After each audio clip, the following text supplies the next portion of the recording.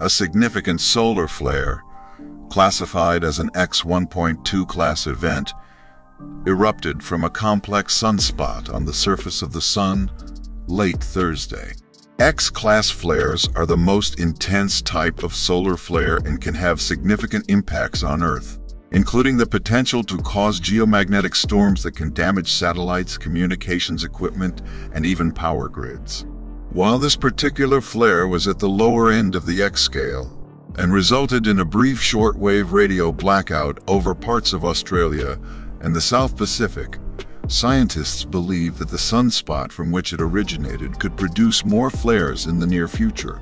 Tony Phillips, a former NASA astronomer, stated, "Given the size and apparent complexity of this large active region, there's a good chance the explosions will continue in the days ahead."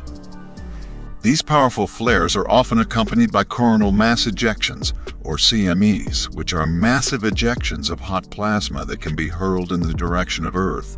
When strong CMAs directly impact Earth, they can result in bright auroral displays at higher latitudes and potentially cause infrastructure damage. The National Oceanic and Atmospheric Administration's NOAA Space Weather Prediction Center has forecasted a 10 chance of additional X-class flares occurring over the weekend.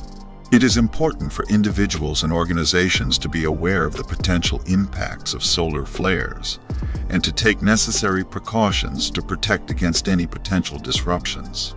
Thanks for watching.